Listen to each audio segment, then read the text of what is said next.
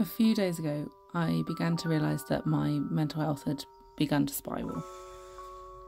I am a fairly regular visitor to the pit of doom, but I also have a degree in psychology, and I have, over the many years that I have had good and bad mental health, found some very, very good ladders to get out of that pit of doom. They don't have much to do with scented candles and face masks, so I don't want to call this a mental health self-care day, but rather a mental health resuscitation day. I'm going to show you a bunch of different methods that I use to get myself out of a slump. They're pretty research-backed, and a lot of them physically change your brain chemistry. The first way that you can really easily change your brain chemistry is to look at sunlight first thing in the morning. You can't do this through a window, but it doesn't matter if there are clouds. So as long as your eyeballs are getting some sunlight, some UV light in them, as soon as you wake up, your brain chemistry will be changed.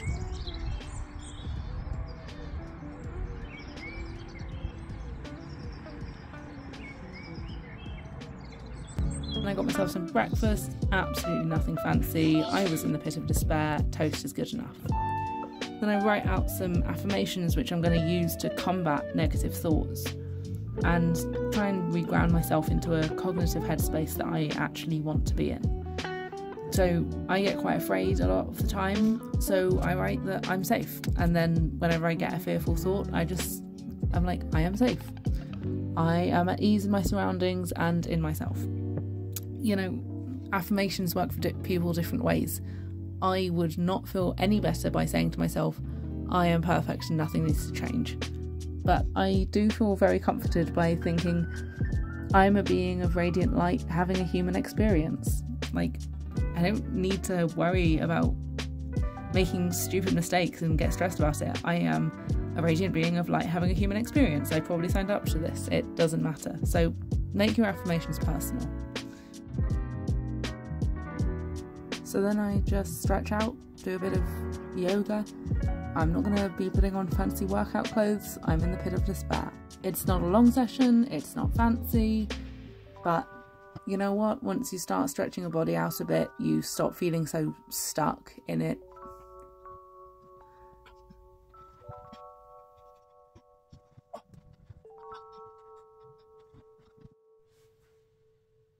So far, the motivation for today has been pretty lacking.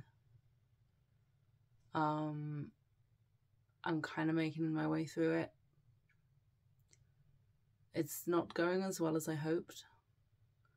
I think what I'm going to do is I'm going to go and have a look at my vision board, and I'm going to try and realign myself with who I want to be and realise that, you know, who I want to be does certain things that I'm not doing now and doesn't do some of the things that I am doing. And hopefully that will kind of give me enough motivation to carry on with this, all because it is not even 9:30 in the morning yet. Yeah, it could be going better. So I was being pretty dramatic because I wanted to go out for a walk and it was raining, so I couldn't. But looking at a vision board or doing anything which aligns you with your vision of your future or yourself, or reminds you of your higher values, is, I think, really helpful. It gives you a lot of motivation to get out of the slump, and it reminds you that there's something other than what is the sort of grey fog that's going on in front of your eyes right now. So I have a Pinterest board with images of, you know, things I want to manifest, and I find that really helpful. But any kind of book, song, character, speech that motivates you, you should definitely reconnect with. So after getting lost on Pinterest, I had a Scottish shower. So for a Scottish shower, you basically start off with hot water. Once you've warmed up, change the water to cold, stay under the cold water for kind of 10 to 30 seconds, and then switch it back to hot, and repeat this, you know, at least 3 or 4 times.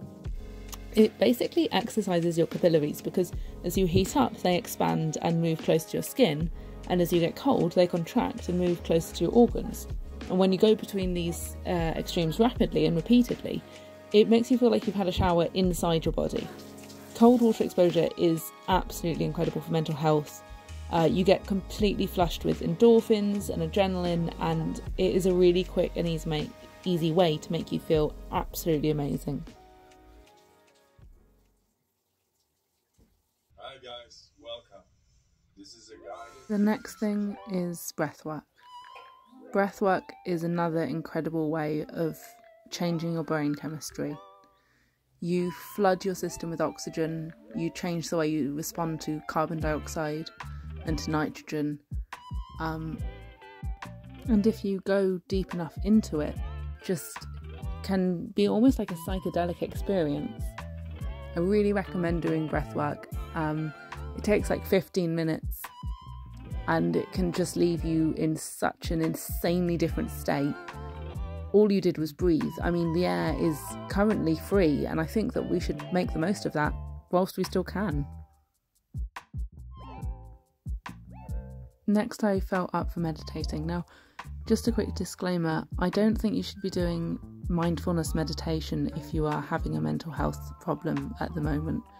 I'm on a bit of a crusade against mindfulness meditation, and I've got a whole video out about it.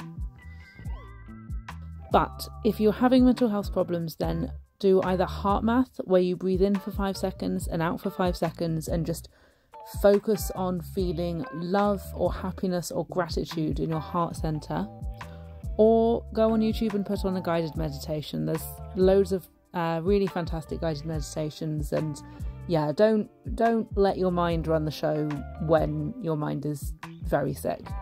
But a meditation where you focus on feeling good and not just observing your thoughts and feelings, one where you actually make yourself feel better, well, it usually does help you feel better. Then I set a 20-minute timer and just clean my space up. There's really something magical about setting a 20-minute timer. It makes it feel a lot more doable for some reason. And it's just always so much nicer to have a clean space. Then I went to the gym. This was kind of in the evening after I'd had a bit of a rest, but weightlifting is one of the best ways to get another endorphin rush. I know that going to the gym is going to be too much for some people. For me, it's my happy place. And if you are able to do any kind of vigorous exercise, whatever that looks like, it is almost always going to help you mentally. I used to find that one of my barriers with going to the gym when I was having a bad mental health day was that I didn't want to show my body off. There's absolutely no reason to have to wear shorts and a crop top to go to the gym. As you can see, I'm wearing kind of baggy joggers and a long sleeve top, so being completely covered up for me makes it feel a lot more accessible and a lot easier to go.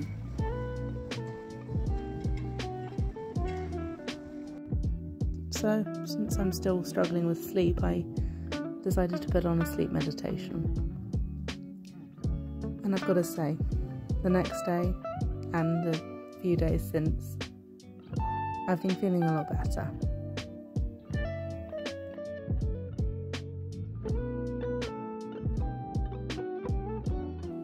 All emotional and physical healing is supported by love, acceptance, and forgiveness of yourself.